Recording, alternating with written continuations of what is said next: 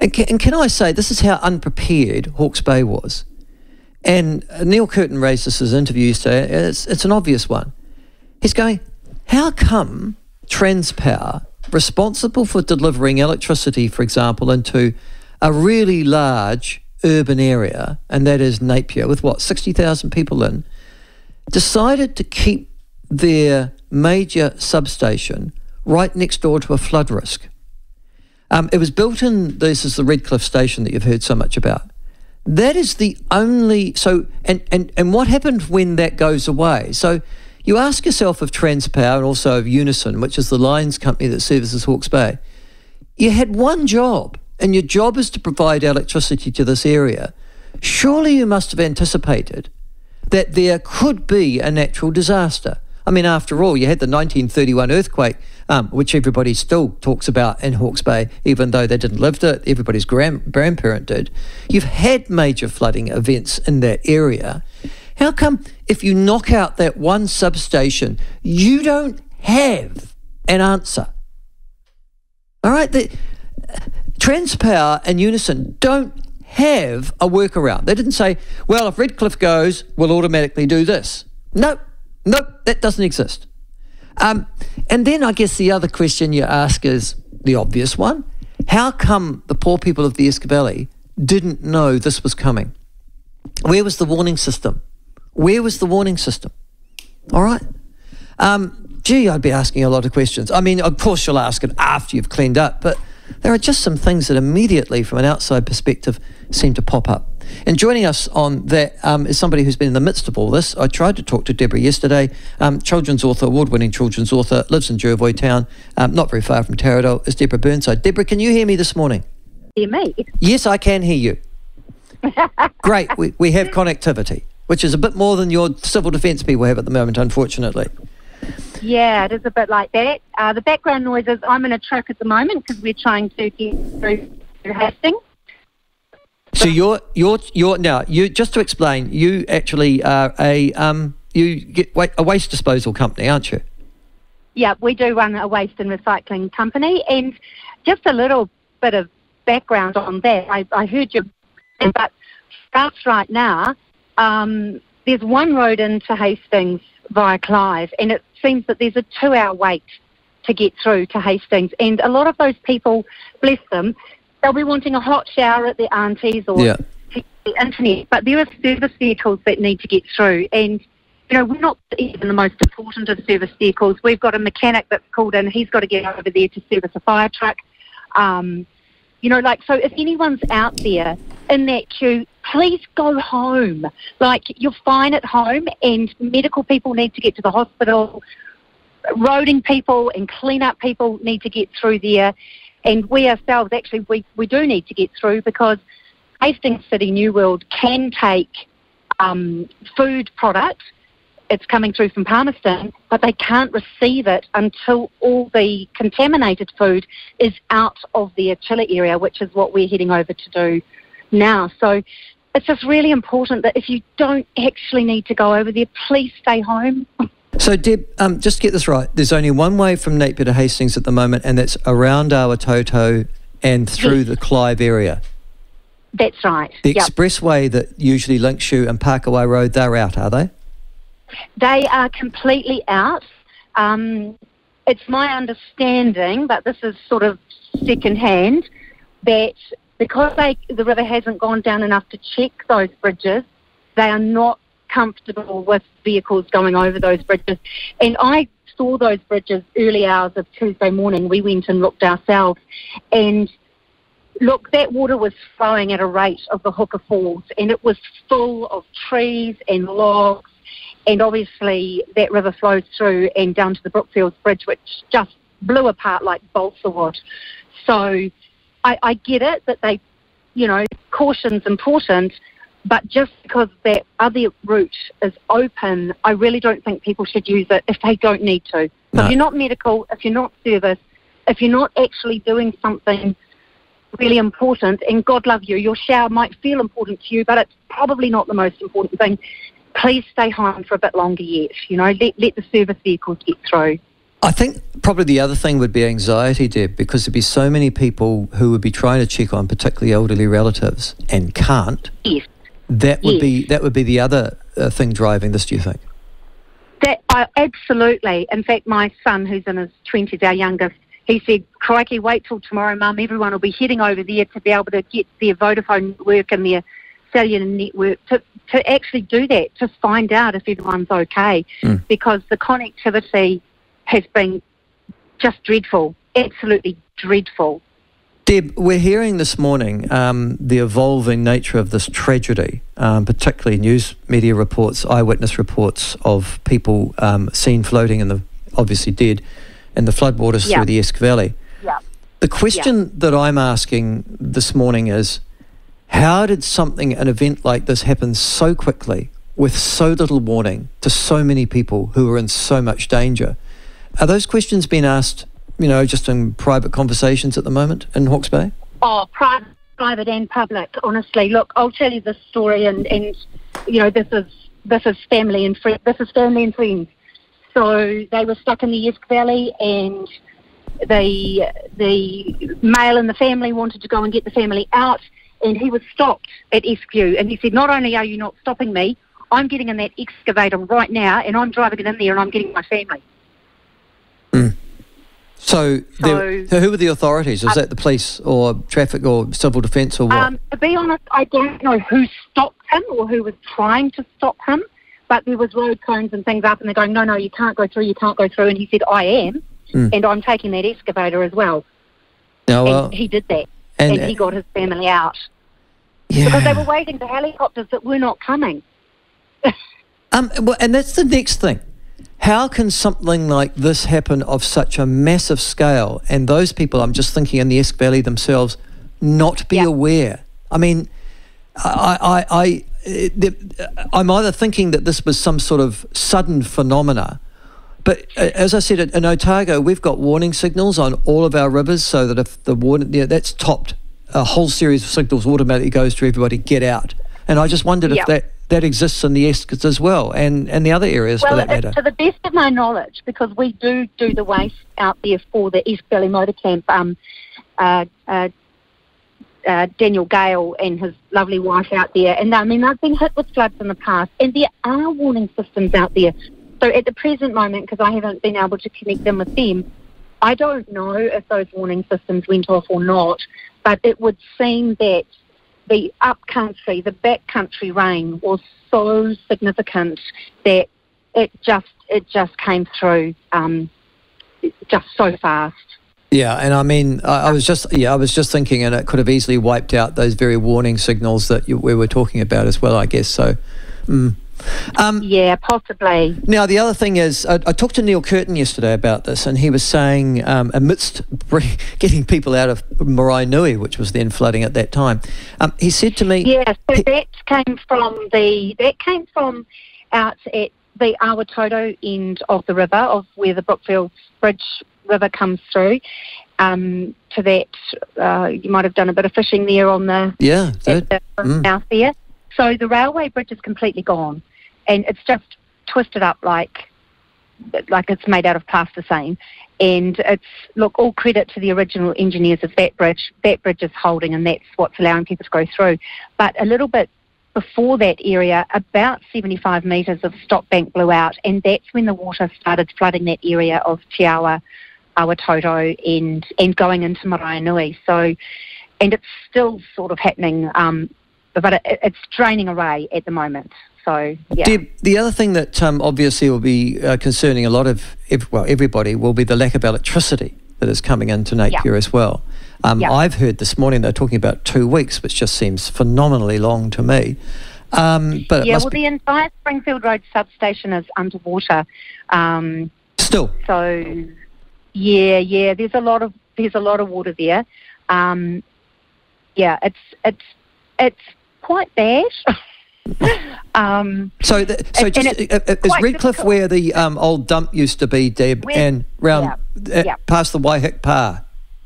Yep, that's exactly right. So that area was all flooded. I mean, and that river was in complete flood. I think that's the Waihek Bridge there. I think that is gone.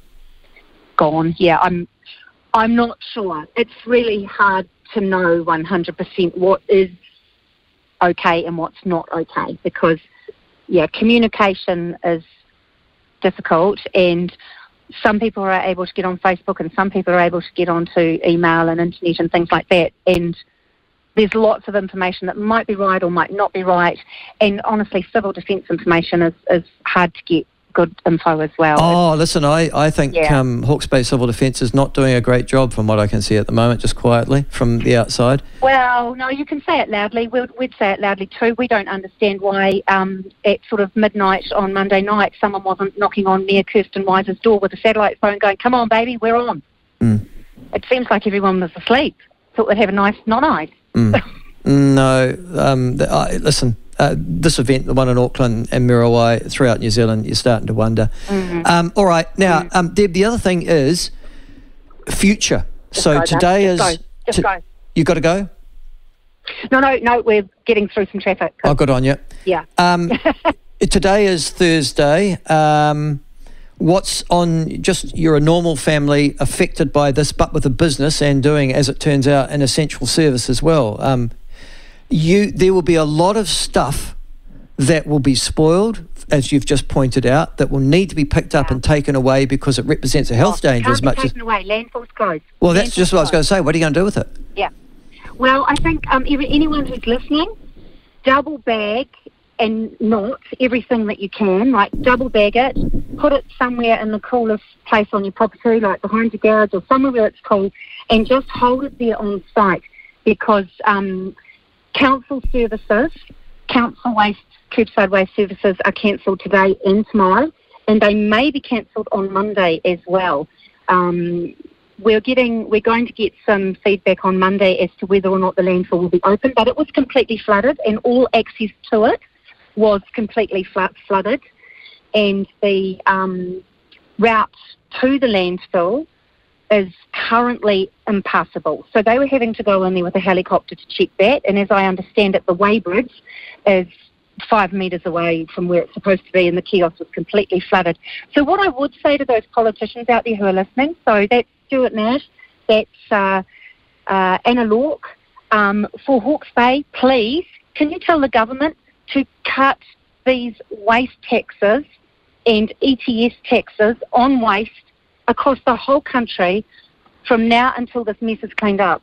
Because the last thing anyone needs is, everyone needs to get rid of. So let me get this right. So even though you're clearing up all that crap, you're going to be charged to actually dump it. Massive tax. Oh gosh, yes. So there's the normal waste charge per tonne at the landfill. From July 1st this year, there's going to be $106 of it is going to be taxed, and then there's going to be plus 15% on that GST.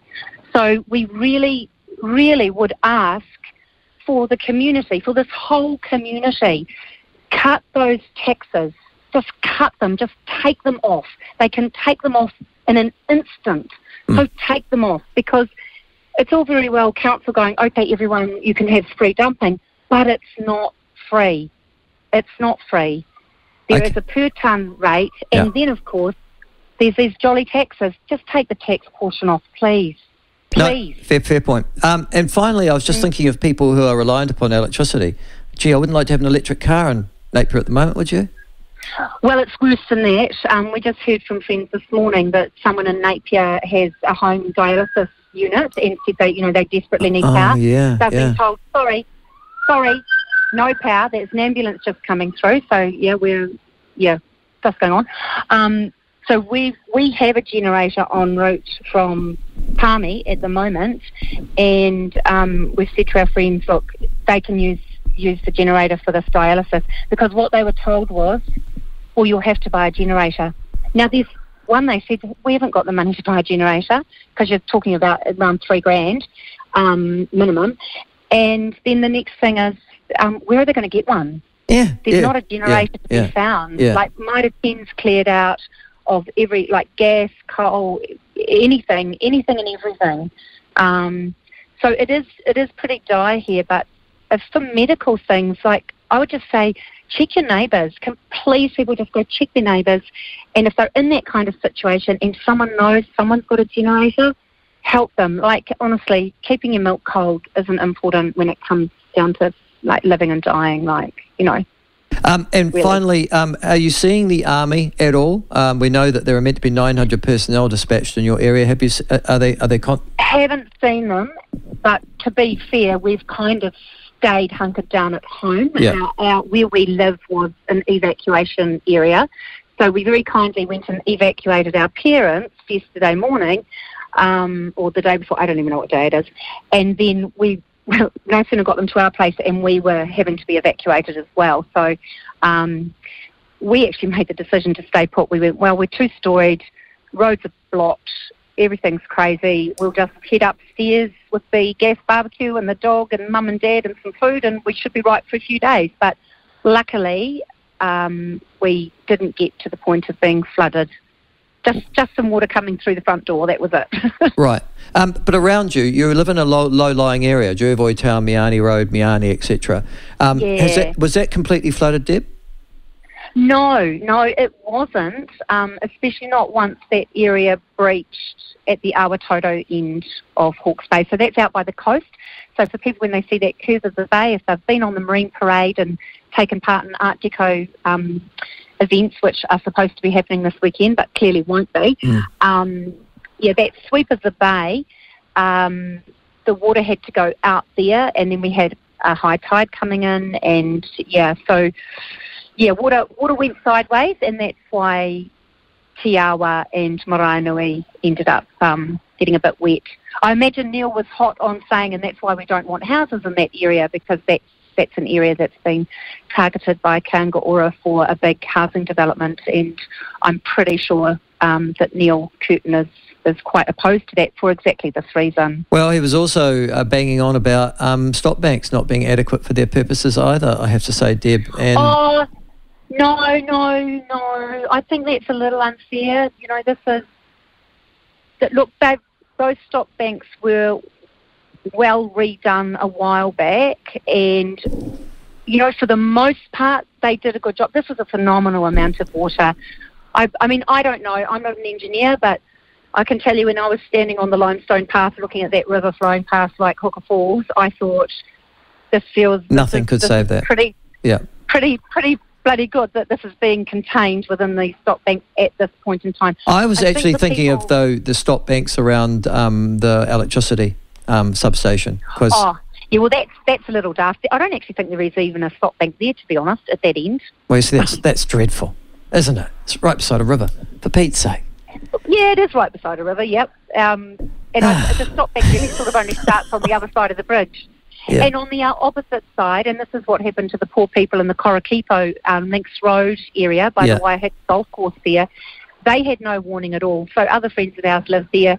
They got up early in the morning, went downstairs and find themselves shin deep in water with their children asleep in bed downstairs, and went, shoot, we've got to get out of here. And again, no warning for them. And it all happened so fast that they ended up being rescued from their roof as well, I believe. Yep, that's those are the questions that will be asked afterwards. Esk Valley seems to have been, in Bayview, but Esk Valley in particular, that borne the brunt in terms of tragedy, and that is an unfolding tragedy as we talk, Deb. It is. What's the local view on that? Any more than what we just said now? No, I don't think so, really. But there are sort of large pockets around the place in the community that actually just don't realise quite how bad it is, because it hasn't affected them. So maybe aside from not having any power or having trouble getting the internet, they're not really affected. But the Esk Valley, it's pretty bad. And I'd actually taken some photographs of a whole heap of forestry slash on the side of the road just upriver from Esk Valley, and had been going to send that through to the regional council and say, hey, come on, this is a problem waiting to happen, even with a small amount of flooding. So yeah, the trees and debris and mess that's washing up on the beach right now. New Zealand's got to do something about the forestry issue. And it's not like we haven't known about it, because Tairāwhiti and the Gisborne area has been talking about it for the last 3 or 4 years, for Pete's sake. Yep. And people have been killed, which sort of adds to that particular momentum. Deborah, thank you so much. I wish you and Robert, your husband, and the family the best. I know you're going to be very busy. We're all good. We're all good. We're fine. We feel so grateful that we're okay, but others really are not. So I've had some feedback from friends out of the area saying, what can they do? I know Henare O'Keefe over in Flaxmere. Yeah. He is desperate for clothing and bedding and pillows and food for the REC workers that have been evacuated over there. Yeah. I've actually put a post up on my personal Facebook about that. I think it's loaded. So anyone in Hawke's Bay that can help there, that'd be great. And I've got a girlfriend from Rotary in the South Island, actually, who said, what can we do? So I think, blankets, food, clothing,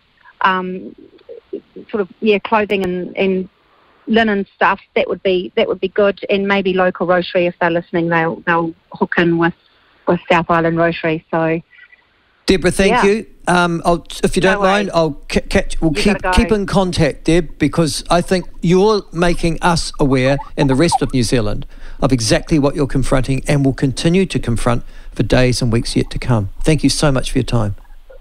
Thanks, Michael. Thank you so much. See you later. All right. That's Deborah Burnside. Now, Deborah has been politically involved. You can see that she's pretty politically aware in the past, but she has also been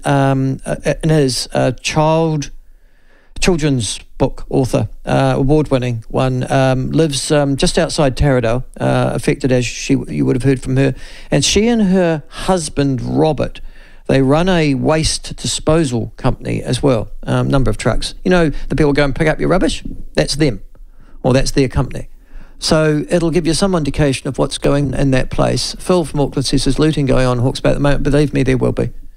There will be. And you know, you'd almost say, Phil, and I would expect that in Wairoa. I said yesterday on air, I do believe that they will have law and order issues sooner rather than later.